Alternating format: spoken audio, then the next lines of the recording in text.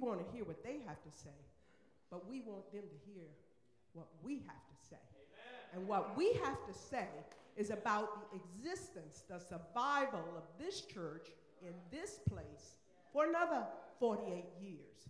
For those beautiful children who were dancing here this morning, to have this sanctuary in God's name right here, because there are forces, my brothers and sisters, strong, organized forces in this town who want to see this corridor radically changed, and it will not be for our good. So I implore you, don't think, oh, I don't live in the city, I can't vote. It's not about that. It's about more of us being here than the company that will come from the surrounding areas, okay? They need to see us united and desirous of having this situation on Main Street turn out like we do. Don't listen to naysayers who say, oh, you can't do nothing about it. That's not true. We, in the name of Jesus Christ, can make a difference. Please, please, I don't care where you live in this community, in this area, come out Tuesday night, 5:30, for an hour and a half. Be present. Let those people see you. If you're a student at the university, come on down. You're a friend of First Baptist. If you're a member, be here. Tell other people to be here. I cannot urge you more how vital it is that we represent here Tuesday night. Not so much that we can hear, but that we can be seen, that we can be heard. God bless you. Amen. Amen. I told you, baby, was something I had to do Tuesday night. Amen. Amen. And the thing is, she'll tell you, baby, I got something to do Tuesday night. Now I remember what it is. Thank you, Sister Pat Edwards. Amen.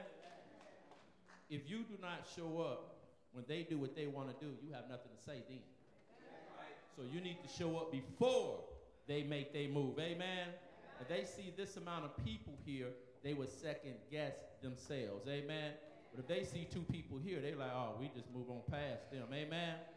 So you need to be that voice for this community and a voice for this church. Because as Sister Edwards said, there are some forces that's going on, want this church going. Because they already thinking about what they can do with this property. Amen. But this is standing on 152 years. Amen. 152 years. And I can only imagine what those slaves and the people went through just to get it started. Before the first brick was laid, they had a lot of naysayers. They had a lot of people who did want to show up, but they had some that was firm and strong and said, I got to be there. And I'm looking at your neighbor and you tell them, I got to be there Tuesday. Now, why ain't y'all looking at y'all neighbor, y'all looking at me? Look at your neighbor and tell them, I got to be there Tuesday. We stand on the shoulders of our ancestors, amen? And it'd be a shame if you sitting at home watching some movie or doing something that you could be here for that short period of time instead of being here and being accounted, amen? In the house of the Lord, so the house of the Lord can stand, amen? And as we move from that, our church anniversary, 152 years, amen? That's a wonderful thing, amen? We need to give praises to God, amen? I can only imagine how many times they wanted to destroy this church, amen? November the 8th, amen? And we're asking, because there will be envelopes for you to give a donation, hopefully of $152, but if not, something in that realm. Now, some of you guys got more than $152. So we're looking for $1,520, amen? I know some of you guys are students, you know, and we're going to take whatever we can get with that number in mind, amen?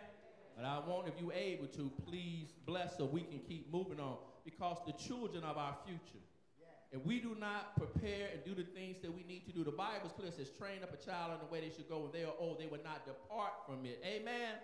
And I will say this, I've said this before. Here at First Baptist, you guys show up and support the children. Give yourselves a hand, amen? Y'all do an outstanding job, from the teens to the children, Kid Corral, to Troop 491, have done an outstanding job. So I'm asking you again to participate in an outstanding job by coming back here at 3 p.m. Amen? We don't want that Pastor Hutchinson come here with his drumline band. There's only just a few of us here. Amen? But our children still will be here, so we ask you to come back and support our children at 3. Amen? Tell your neighbor, put your food on simmer and put the DVR to record your football game. Amen? That's why they got DVRs. Amen? Or you can break out the old VHS, whatever you need to do. But you need to come back and support our children. Amen? I want to say that the Women's Discipleship Group has ended. Give those ladies a hand who has pushed through the weather every Saturday, did an outstanding job. I know they had a good teacher because I know she's an excellent mother, and a wonderful wife. Amen? So they will have in the future when it will start up again. And two things to say last but not least is that this is Breast Cancer Month. I know last week I asked for those who survived or someone who no one survived, that we continue to pray for them. And as we look at their faces, if you want to stand this week, you can. I'm not putting that on you. You don't have to go up and ask them if they got breast cancer. They might be someone who knows. But look at their faces and make sure that you put them in your prayers. Amen? We don't just pray in October. We pray all year long for them. Amen? Because it is our Christian duty. Amen? So if there's anyone who would like to stand, you can stand because we will continue to keep you in prayer as we see your face. Amen? So look at the face. Amen? Keep them in your prayers. And what some people don't know, I think the number's like 33% men get breast cancer. Richard Roundtree played the old sheriff. Shaft, yeah, played Shaft. He had breast cancer. So don't think it's just a woman thing, it's a human thing. Amen? And last but not least, this is Pastor Appreciation Month. Amen? Can we all stand on our feet and give our pastor a hand, amen, for the outstanding job that he has been doing, for the good fight of faith that he has been doing, through his struggles up and down. One thing we shall always do is pray for the man of God that God has given charge over you, amen? No matter whether you agree with him or not, pray for him. You have to even pray and say, God, I need you to change Pastor Hart. I need you to do this for Pastor. But the thing is, if you don't do it, then he got forces against him who's wishing his church is gone, who wishing that he shut up, that he finds something else to do. But we know he's going to continue to fight the good fight of faith. Amen. So give him a hand again. Amen. And at this time, witness for blessing. Amen. At this time, it's time for us to get the word of God. Amen. So give our pastor a hand again. Hallelujah and praise God. I hope you have your Bible with you. Amen. We're turning to Daniel. Amen. We're turning to Daniel. Amen. So you can look that up if you need to. Amen. Come on, let's stand to our feet. Let's stand to our feet.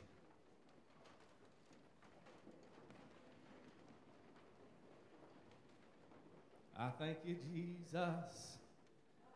You, Jesus. Come on. I thank you, Jesus. I thank you, Lord. You brought me a mighty long way. Again. I thank you, Jesus. Come on, let's thank the Lord. I thank you, Jesus. I thank you, Jesus. I thank you, Lord. You brought me from a mighty long way. You've been my mother. You've been my mother. You've been my brother. You've been my sister. Come on now. You brought me from a mighty long way, a mighty long way. You, Jesus. I thank you, Jesus. I thank you, Jesus. I thank you, Lord.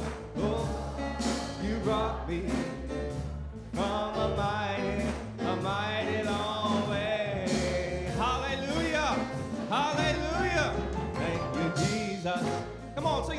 you, Jesus.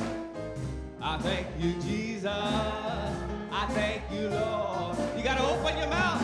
You brought me from a mighty long way, mighty long way. I thank you, Jesus. I thank you, Jesus. I thank you, Jesus. I thank you. Oh.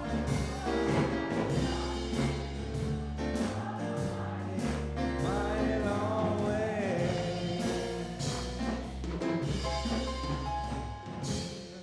Daniel chapter 3. Daniel chapter 3.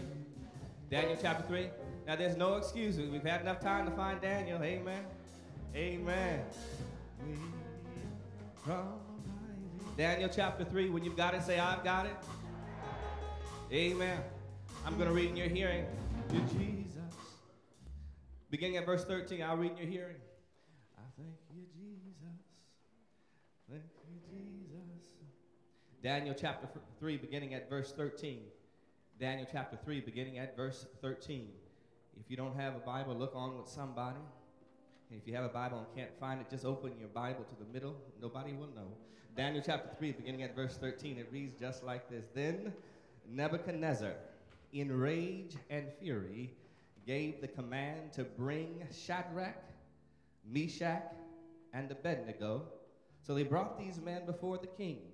Nebuchadnezzar spoke, saying to them, Is it true, Shadrach, Meshach, and Abednego, that you do not serve my gods, or worship the gold image which I have set up? Now, if you are ready at the time you hear the sound of the horn, flute, harp, lyre, and psaltery in symphony, with all kinds of music, you fall down and worship the image, which I have made good. But if you do not worship, you shall be cast immediately into the midst of a burning fiery furnace. And who is the God who will deliver you from my hands? Come on now, amen. Do me a favor. Do me a favor, look at your neighbor and just say, Holy Defiance. Come on, look at him. Holy Defiance. You got Holy Defiance. Holy Defiance. Amen, amen, amen. You may be seated. Oh, God, we thank you. We thank you, Lord. The song in our heart says, thank you, Lord, because you've been so good. Because you've made ways over and over again. Because you watched over us. You've taken care of us. There is no God like our God. So, God, we ask right now that you might speak to our hearts, that you might preach to our hearts. We thank you, Lord, for the call that you've given us, and now we ask that we might answer it in faithfulness. In Jesus' name we pray, amen. They call them strong-willed children. They're children that are naturally defiant. You don't have to get them to stand up and stand alone. They do that all by themselves. But for most of us, it can be difficult to stand alone. It can be difficult to be the outsiders when everybody else seems to be on the inside. It can be difficult to step away from the crowd and decide you're going to do what only you can do and what you have to do. For most of us, it is a hard thing to stand alone. In fact, for all of us, you at some point had to stand seemingly by yourself. You had to do it with people looking at you and wondering why you were doing what you were doing, but you had to do it.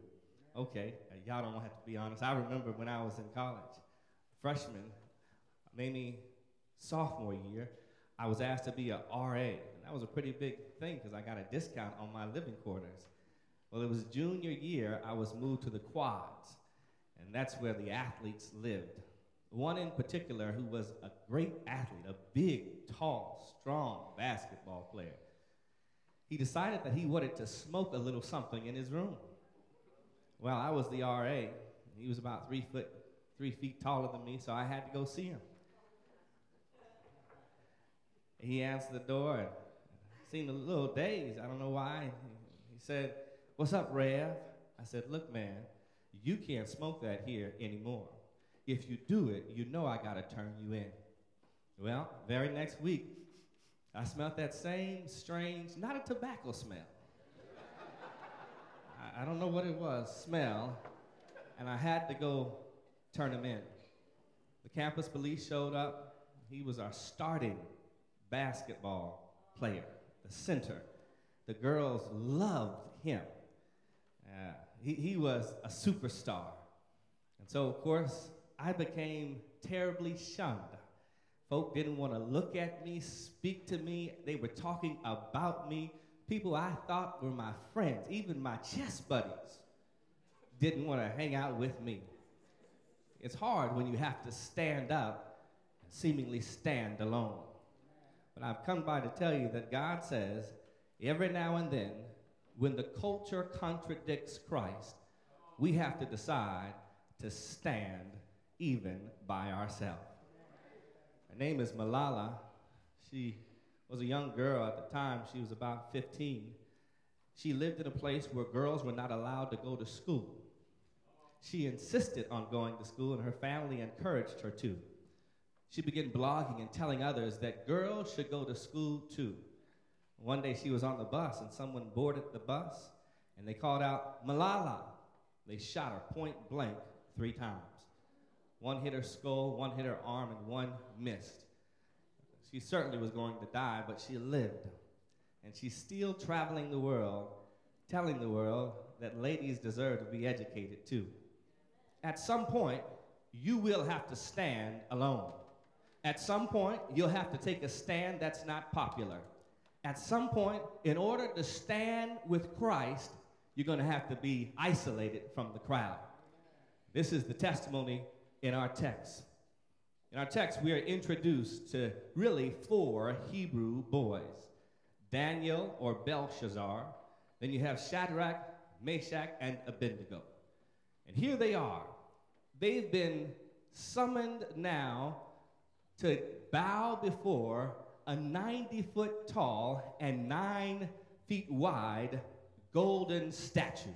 And this was the thing to do. In fact, there was a massive crowd of thousands of people, and they all bowed down, except for the 3. They stood and watched everybody else bow. You know, whenever you're doing something right, somebody is going to say something wrong. I don't know if they weren't bowing or they were bowing and looking, but the satrap said, "Oh, King Nebuchadnezzar, oh, great king, we want you to know there were some who aren't bowing to your golden image. They keep standing." Whoa, whoa, whoa, whoa, Nebuchadnezzar said. He was a man of authority and power who had a complex. He dealt with a self-worthiness complex. And so he said, "Tell me who they are." Now, he didn't just kill them because he knew their names. He knew that they were wise, they were nobles, they had been entrusted, and so he went to them. He said, "Hey guys, we worked together before. I know you and you know me.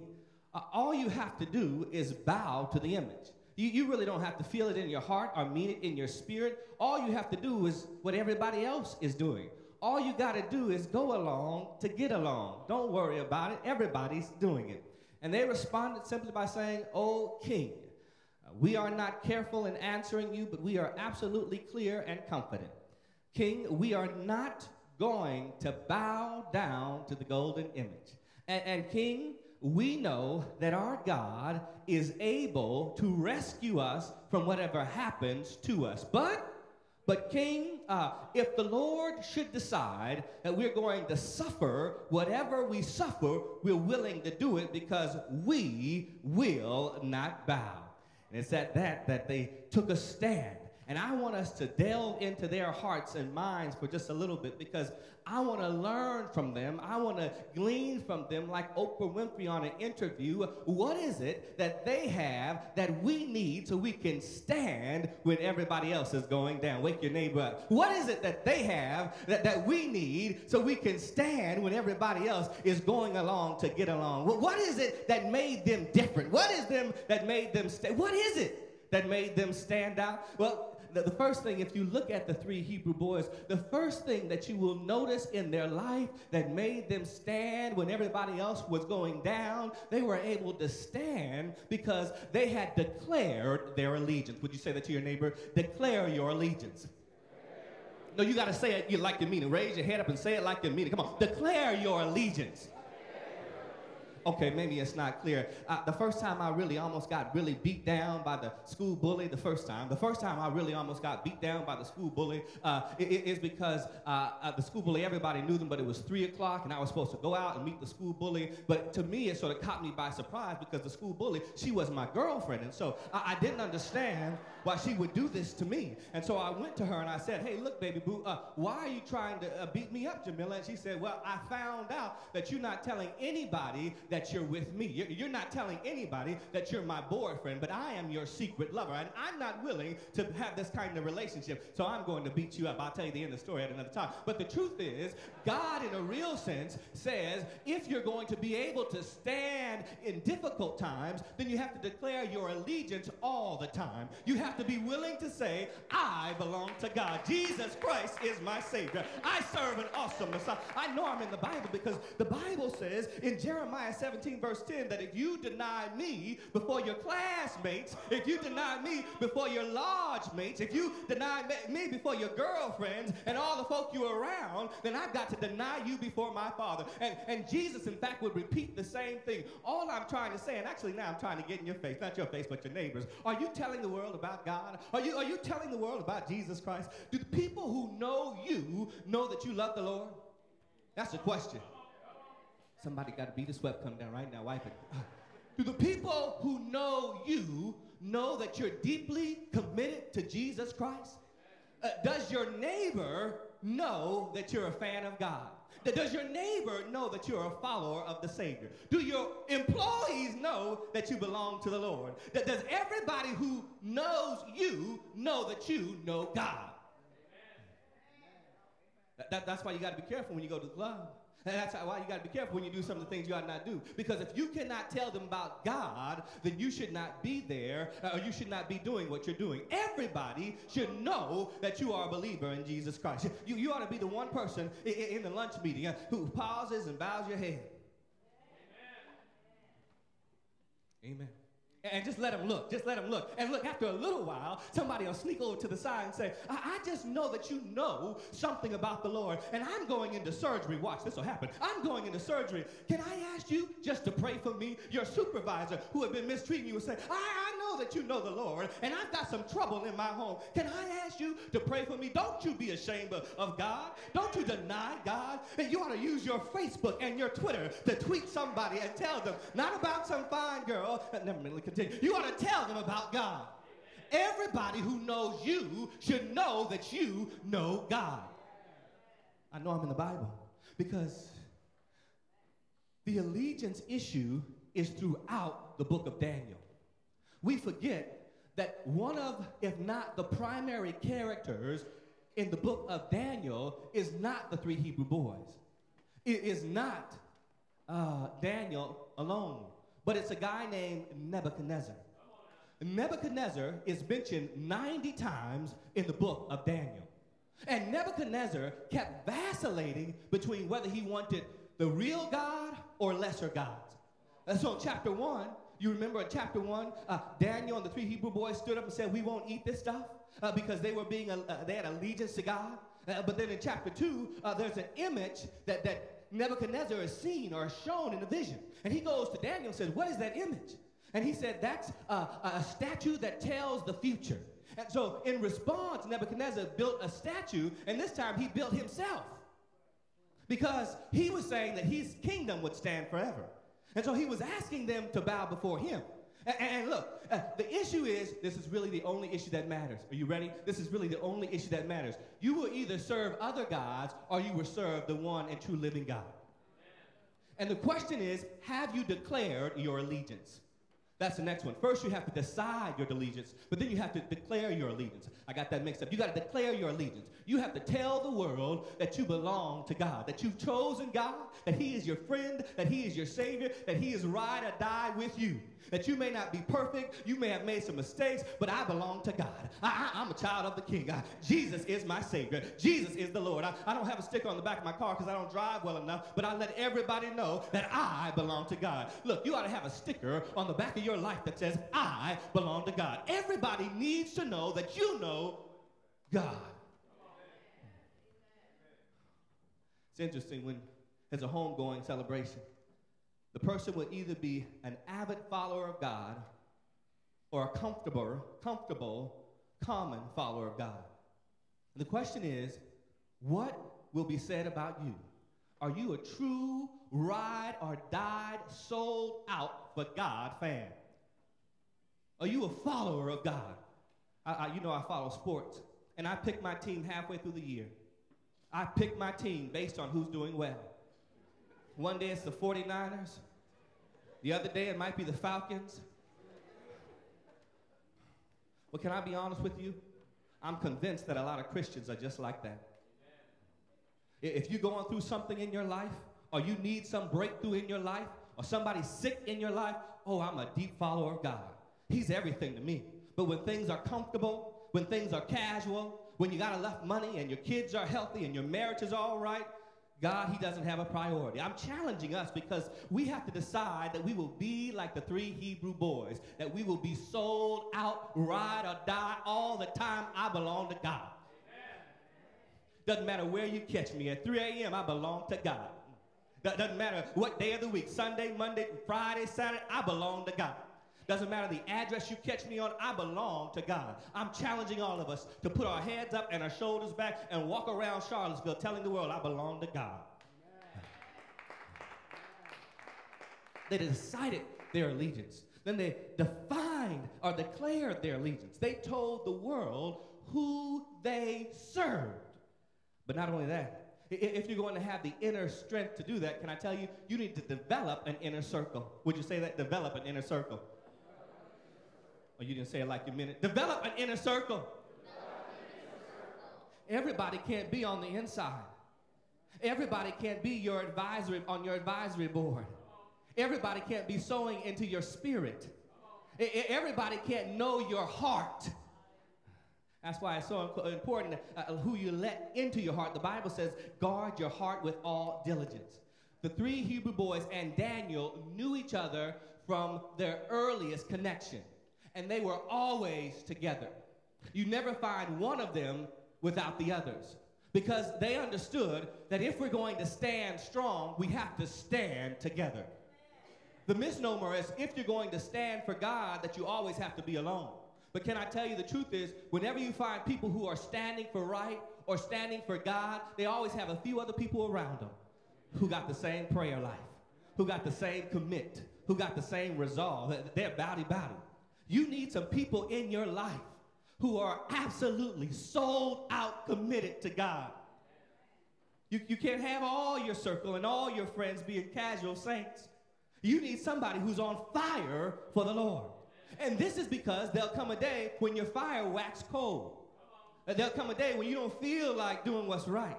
There'll come a day when you want to pass too. There'll come a day when you want to creep too. There'll come a day when you want to do wrong too. There'll come a day when you want to cheat on your taxes too. You need somebody who will look at you and say, nah, we don't do that. Nah, you better than that. Nah, you deserve a better man than that. Nah, you deserve a better... You need somebody who can encourage you to keep on keeping on. But if you surround yourself with low-class people, then when you need to make a high-class decision, I'm not trying to be offensive. When you need to make a high-class decision, or you need to walk in faith, or you need to know that God will help you through this circumstance, there will be nobody there. You got to surround yourself with some people who are on fire for God. No pun intended. You got to surround yourself with some people who will make hard decisions and make right decisions and help you make hard and right decisions. Okay, I told you how I was an RA and I offended someone, and so for almost a year and a half I was on the outs. I was on the outs. I was persona non grata. I wasn't invited to the stuff, and I wasn't popular. I still had my free room and board though, but I wasn't popular. Well, I remember promise. I won't give you all the detail.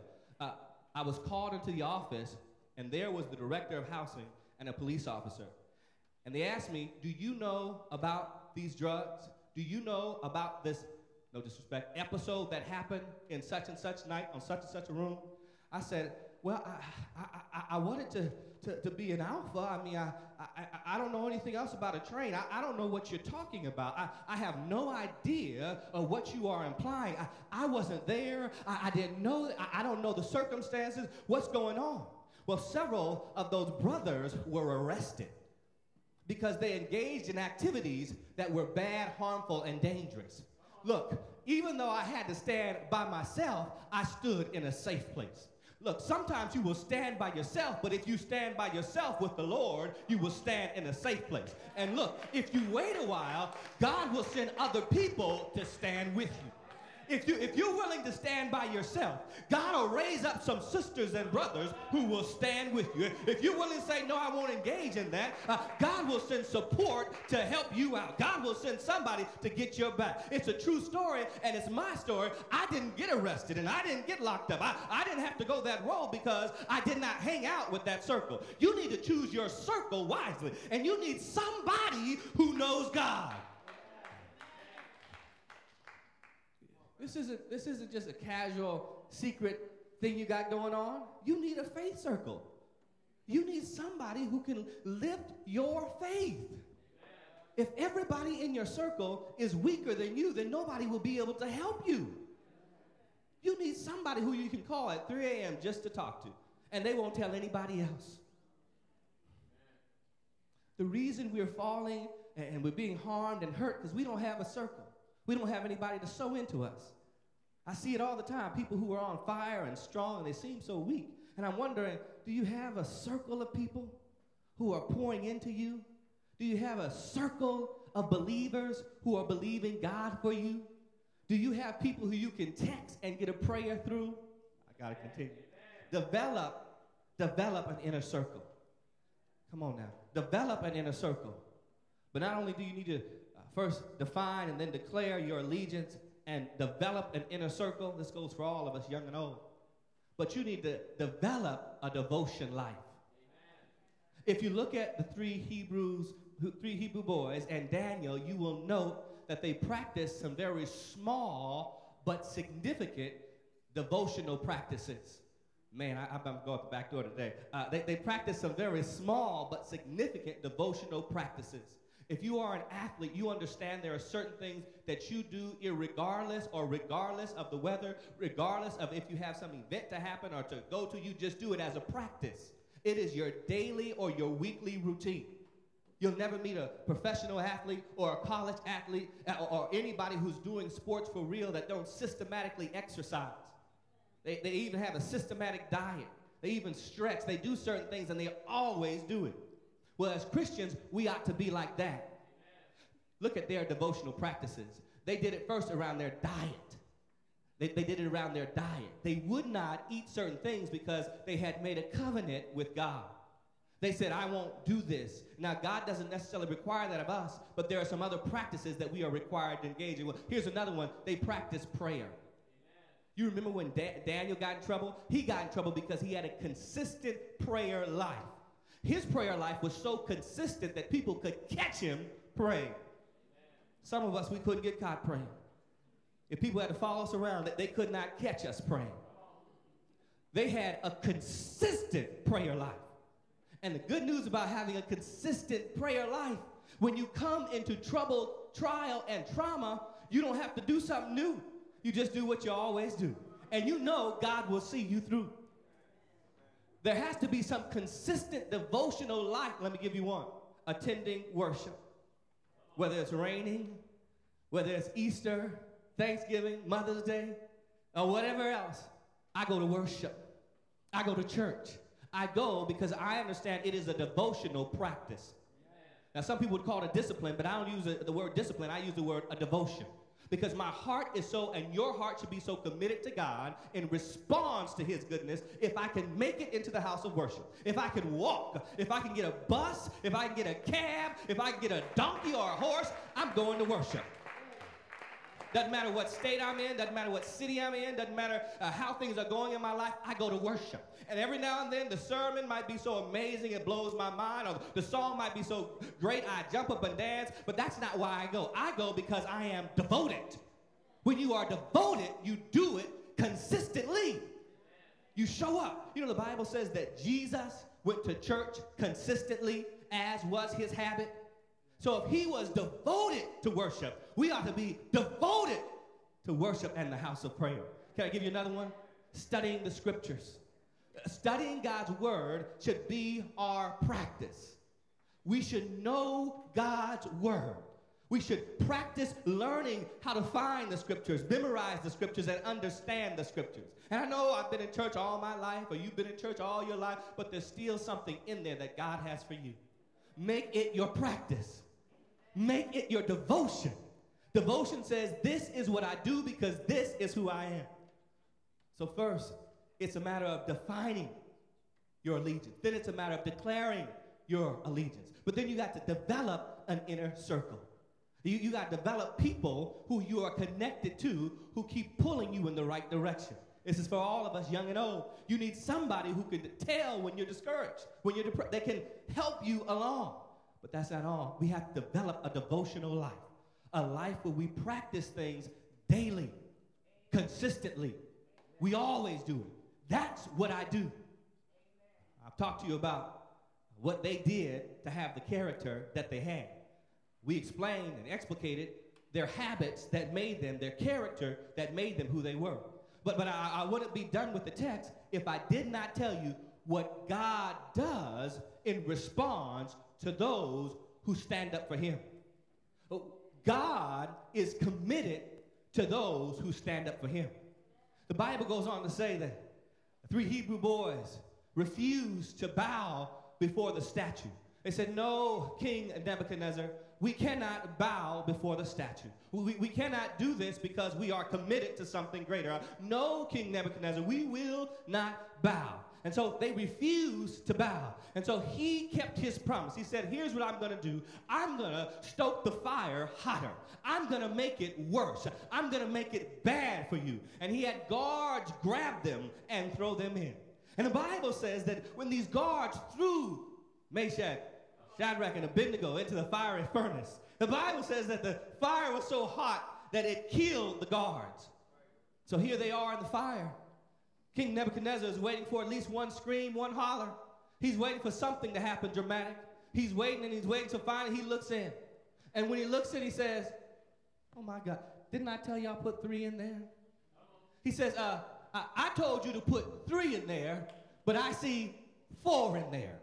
I told you to put 3 in there, but I see 4 in there. And he said, and the 4th looks like the Son of God, the Son of Man. I see 4 people in there, and that doesn't make no sense. So he says, Shadrach, Meshach, come on out, come on out. And when they came out, they had to do some explaining. And I've come by to tell you a secret that's found throughout the scriptures. If you decide to stand for God, God says, I'll always stand for you. If you decide to make a stand for God, no matter the circumstance, no matter the difficulty, no matter the obscurity that will be required, if you stand for God, God says, hey, look, I'll always stand for you. You don't ever have to worry about standing for me and I not stand for you. Can I tell you a testimony? I was in a courthouse this week. I was in a courthouse, and I was there with a person who needed some prayer, that there was a difficult situation. And I watched God move in the courtroom. The prosecuting attorney started arguing for the person, the prosecutor, that's the person who's supposed to get you. He started arguing for the person not to get the sentence that they should have got. He said, well, Your Honor, I don't know if this circumstance is like the other circumstance. I don't think this person should get all that they ought to get. And so the judge and the prosecuting attorney started debating the law. Well, doesn't the law say I have to do this?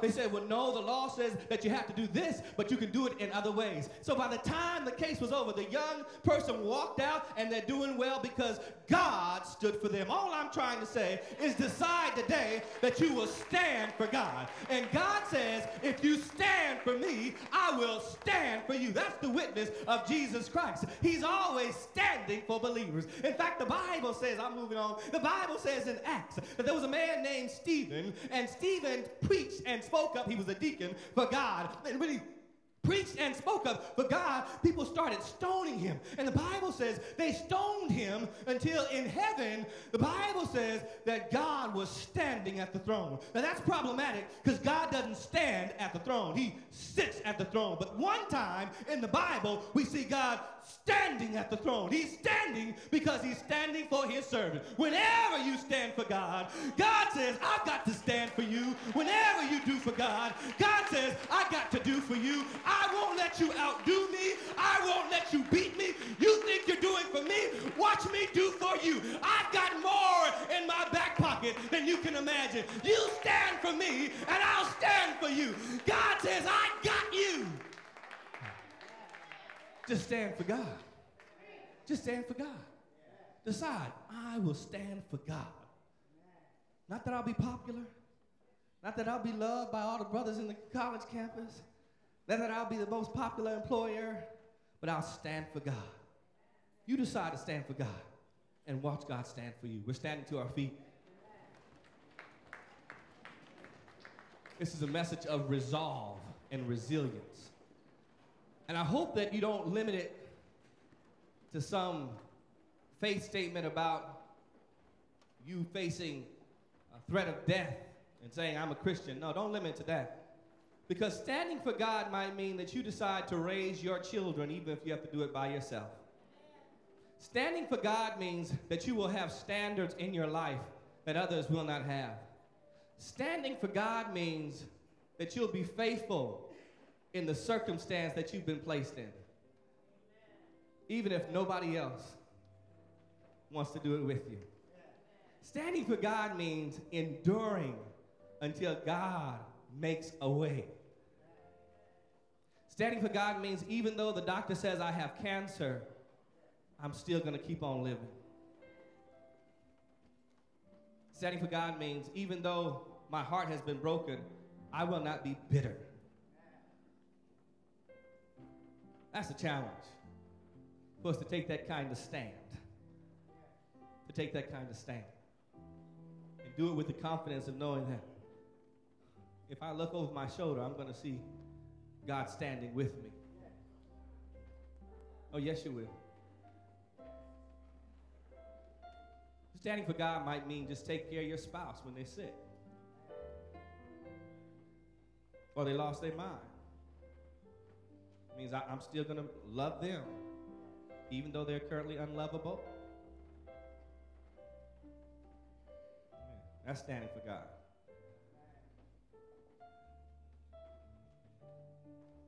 Amen. All to Jesus I surrender.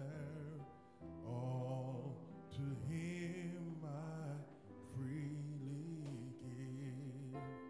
I will ever love and trust him in his presence daily give. I surrender all. Oh, I surrender all to thee, my blessed Savior. I surrender all. If you're here today and you don't have a personal relationship with Jesus Christ, or you don't have a church family here in Charlottesville, this 10-mile city right here, if you don't have a church home, we want you to come. Join us. If you don't have a personal relationship with Jesus Christ, we want you to come. Join us.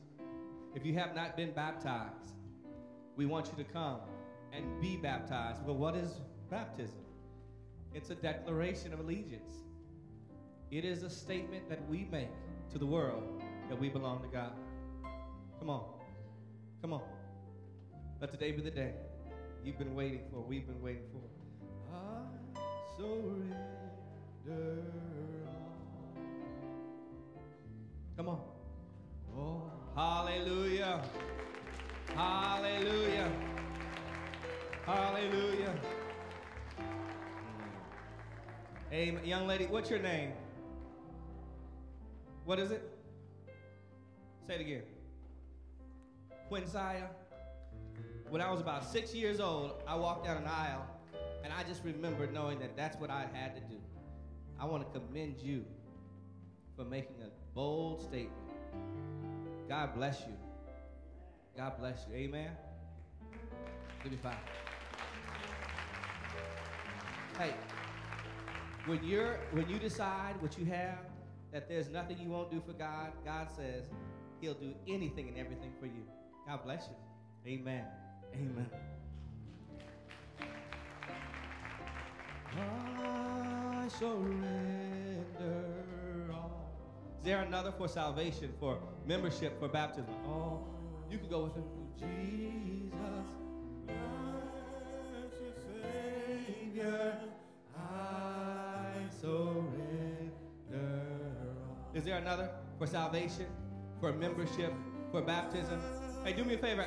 Ask your neighbor, are you a member? Ask your neighbor. Come on, ask your neighbor. Come on, help me out. Please help me out. I surrender all. Are you a member?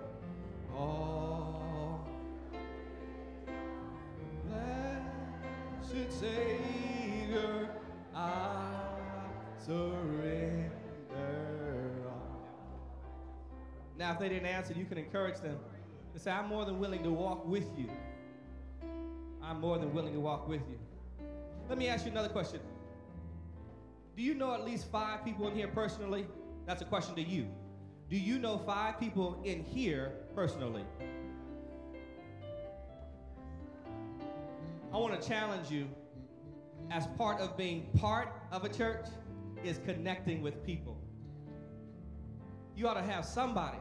Just imagine if your Rolls Royce didn't start, your Range Rover, I can say that, didn't start one Sunday. You ought to have somebody who you can say, hey, my Range Rover didn't start this morning. Can you swing over and grab me? All right, I'll see you at 9:55. You need to know some folk so you can develop that inner circle. Now, I'm not saying everybody in the church is qualified to be in your inner circle. I'm simply saying that there are some qualified folk who belong in your circle. That's salvation, that's membership, that's baptism. I believe you're here, and I just want to make sure that we don't rush past these moments, because this is a time of declaration. This is a time of declaration where you declare your devotion to the Lord. You declare your devotion to the world. You declare your devotion to yourself. That I am committed. I'm committed. Is there one?